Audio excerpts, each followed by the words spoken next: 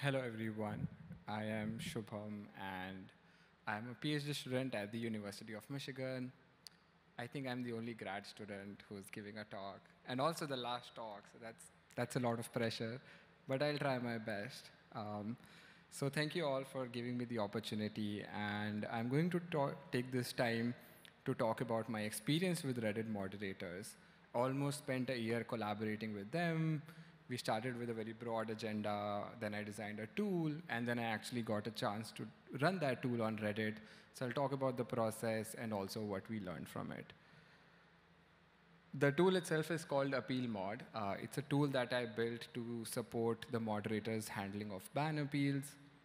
If you are wondering how appeals are relevant to the design of comment sections, which is the theme of the day, on a broad level, it's very important to manage the membership of the community, right? Because we talk about how we can nudge positive behavior, but also there will always be some bad actors.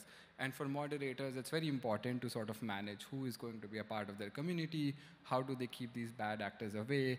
So that's how overall, ban appeals would be relevant to maintaining the quality of discussion in an online community. And then once you ban somebody, you also need to give them a chance to come back if they have realized their mistake or if the moderators made a mistake. So you always need some mechanism to make sure that those decisions can be corrected and users get a chance to at least have their say in the decision-making process. And of course, there are other broader things that I learned from this process, which I think would be relevant to all of us as we start thinking about designing tools for communities or designing tools with Reddit moderators. And then finally, I'll end my talk with an emphasis on what we still don't know. I sort of already did why bans are important. This was honestly not a planned slide, but going through the entire day, I felt I should spend a little bit time talking about why user bans and how they are important in the broader context of ensuring that online spaces remain safe and meaningful. So to get started with, why did I particularly choose to focus on ban appeals? The choice was actually a result of an elaborate design process that was carried out with Reddit moderators. I started with interviewing moderators to understand their challenges and generate new design ideas. As Emily also just talked about, Reddit moderators, I also found in my research that moderators have to juggle between a lot of different tasks. For example, this is an artifact from my design process where you see a deck of cards which was sorted by one of the moderators, and it essentially shows the order of priority amongst the many different tasks that moderators do.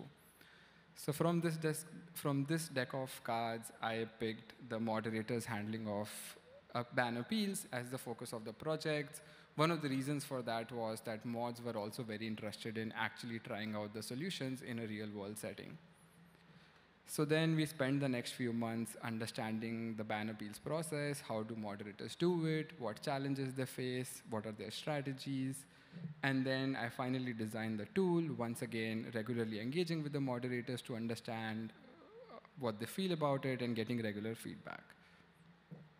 Finally, we got a chance to test out Appealmod in a real-world setting on RPix, which is, for those of you who don't know Reddit, it's organized around independent communities. RPix is one of the largest communities on Reddit. It has over 30 million users. All right, so now I'll focus more on what we learned from the design process itself. But even before that, I'm going to spend a few minutes to sort of talk about ban appeals on Reddit. Most users, when they are informed that they have been banned from a community, would like to appeal against their ban. Once the user appeals against the ban, the mods would like to conduct a bit of a background check on the user. So they would look at the user's profile, see what's going on. And then they would also ask certain questions, which you can see in the screenshot here, just to get more information from the user before they actually make their final decision. We also found from our study that most users who are banned actually appeal against their ban, but in reality, very few appeals are actually granted by the moderators. In fact, a lot of the users who technically appeal against their ban are simply angry at the moderators, and they often send a lot of toxic messages and also attack moderators for their decision. I do apologize for the foul language there, but it is an actual screenshot from a message that was sent by the user to the moderators. Despite all these challenges, one thing that moderators continuously emphasized throughout the design process was having this final authority over the decision. They really valued having this authority, and this was not just true for ban appeals, but for a lot of other tasks that moderators do. They take a lot of pride in sort of having curated this community, and with that pride, they also think that they should have the final authority on a lot of the decisions. So oftentimes when we think about reducing moderator workloads or designing tools for communities, there are ideas that focus on crowdsourcing or using AI. But sometimes we have to be a little more creative and also think about the loss of agency that comes with using some of those techniques. And we have to think of other ways that can be implemented to still reduce the workload, but also give moderators the sense that they have agency over the final decision. So keeping all of that in mind, I realized that having some sort of an automated bot that would address user appeals, collect all that additional information that moderators desire, could actually be beneficial to the moderators.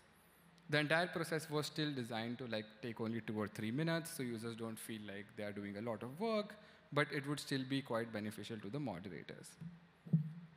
The most important benefit that I thought this process would bring is that it would induce a sort of a self-selection effect among the users. That is, it would discourage users who have an insincere appeals or users who simply want to send a toxic message to the moderators. Those users would be discouraged from the presence of an automated bot. And users who have a genuine appeal, the bot is basically telling you what you need to do for your appeal. So it's actually assisting them in completing their appeals. To actually test out whether the self-selection would work or not, we had to conduct a field experiment on RPix, which is one of the largest Reddit communities. During the experiment process, the appeals were randomly assigned to either the control arm, which was Reddit's existing process, or the treatment arm, which is the newly designed Appealmod process. The experiment lasted about 3 months. During the process, approximately 900 appeals were submitted. And to further highlight the comparison between the control and the treatment arm, so on Reddit's existing process, appeals are directly forwarded to the moderator's inbox. So whatever you write directly goes to the moderators. But with Appealmod, the appeals were initially hidden from the moderators until the user completed the process. And once the process was completed, the appeals were then sent to the moderator's inbox, along with the additional information that users provided in the process. So then after running the experiments for a few months, we finally started looking at the data. As I mentioned before, 900 appeals were submitted. The appeals were roughly equally divided between the control group and Appealmod. What the results show here is that only 30% of the users under Appealmod actually completed their appeal. So we reduced the moderator's workload by simply hiding the 70% of the appeals from users who did not even complete the process. And if you are thinking 70% is a big number, here's an even bigger number. When we looked at users who had sent an appeal that was toxically worded, 91% of them did not even submit their appeals to the human moderators. So yes, a lot of users were discouraged from the new process, but the selection effect was much more pronounced for users who had a toxically worded appeal, or who were those kind of users were therefore more likely to be discouraged from the process. There is an argument to be made here that Appealmod was simply making it less likely for users to get back into the community, and you are taking the final chance away from them. So we also looked at the number of appeals that were granted, and you can see that despite a large reduction in the number of appeals that were completed, the number of appeals that were granted were largely similar. So even though mods were reviewing less appeals, they were still granting roughly the same number of appeals. When we also looked at the moderator's response rate, we see that the response rate was actually higher when appeals were submitted under Appealmod. So that is a desirable impact for users. Not all appeals will be granted, but at least you are more likely to receive a response from the moderators.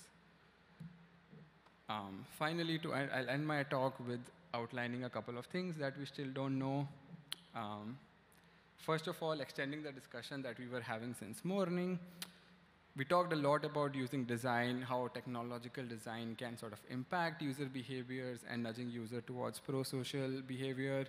But there will always be some bad actors. So I guess one of the questions that I wanted to bring up is, how can we use bots to induce more self-selection effect to actually weed out bad actors and then promote healthier discussions? I talked about a similar intervention in the case of appeals, but I think there is an opportunity to be had in terms of whether similar interventions would work in more open spaces like comment sections as well. And the second one, which is more of a personal challenge that I face, I called it the academic challenge about in terms of how do we sustain tools like Appealmod while working in academia. I personally feel like a lot of incentives that I have right now to work are not really aligned with the long-term sustainability of tools. Oftentimes the tools require maintenance, or changes in the API require you to change your code. And as PhD students, I find it really difficult to actually sustain these tools. So I just wanted to bring that out and see if people have ideas about that. And with that, I would like to thank you all for the time and the opportunity.